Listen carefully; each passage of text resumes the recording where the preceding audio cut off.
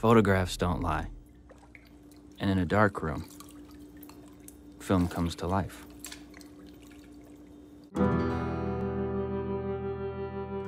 So, did you enter that photo contest at school? No, I'm still trying to come up with a theme. Who you running around with, baby girl? Just some guys down at the truck stop. You know I can take all this away from you, right? Yeah, I know that. Sometimes, someone shows up in your life, and you help each other without even knowing it. What's that? It's nothing. It says here it's a photography contest. Well, I was thinking, if I do end up entering the contest, that I would do the California lighthouses. One major problem, I really need a ride to get there, and I can't drive, and... What if I take you? What?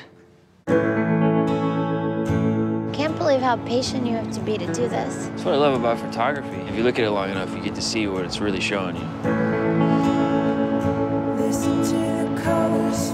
Chelsea asked me, I think she likes you. She just feels bad for me. You know, when I went out there, I felt like a regular guy. I like her. I like her too, Charles.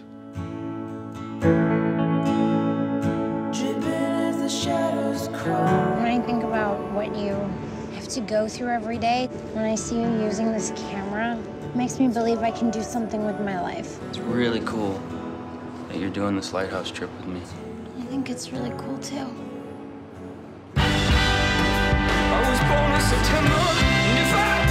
Raise your arms. I can't.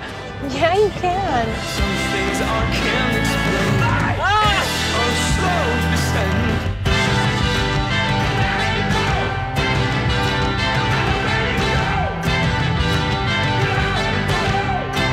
Photographs don't lie.